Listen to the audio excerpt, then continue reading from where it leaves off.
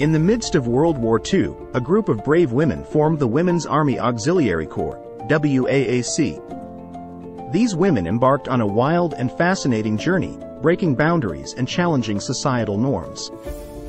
With determination in their hearts, they trained in military disciplines and proved their mettle on the battlefield.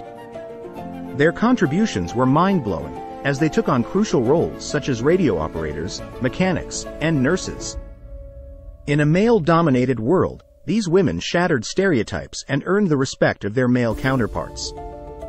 Their courage and resilience were awe-inspiring, and their impact on the war effort cannot be overstated. They faced unimaginable challenges, both on and off the front lines, but never wavered in their commitment. The stories of their sacrifices and heroism continue to captivate and inspire us to this day. Many of these women returned home after the war, forever changed by their experiences and the bonds they formed.